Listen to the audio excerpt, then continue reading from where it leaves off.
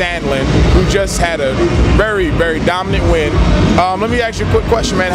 What was the game plan going into it? How do you feel about your fight? I felt great about the fight. I'm kind of disappointed that I couldn't finish it earlier. The game plan was more of a, I don't know, I like to let the hands go, and then I was hoping he would shoot in on me, which he ended up doing in the third desperately, but I kind of got a little wild and weary with my hands, so I promise you guys next time you'll see a better performance out of me. I just kind of, got in there. It's been 7 months, so I just kind of got anxious, a little too anxious.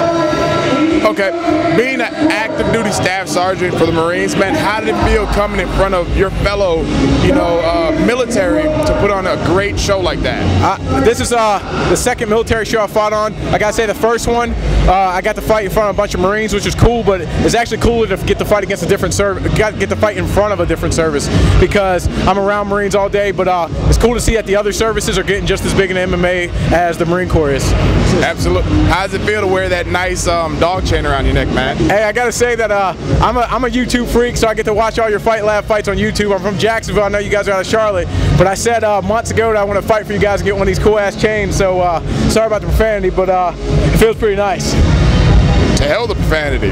All right, now we're at the end of obviously you said you watched the YouTube videos and all that good stuff, so let's see the dance move you got set up for us. All right, so I gotta tell you guys, it's the creep. I don't know if you guys are ready for the creep, but it's, when you're at the ATM, that person kind of comes up on you like this. That's my dance move in the club. I come up on a chick and I'm just like getting all creepy on her. I get creepy on her, I ain't gonna lie. So, dude, heck of a fight, man. Thank you, man.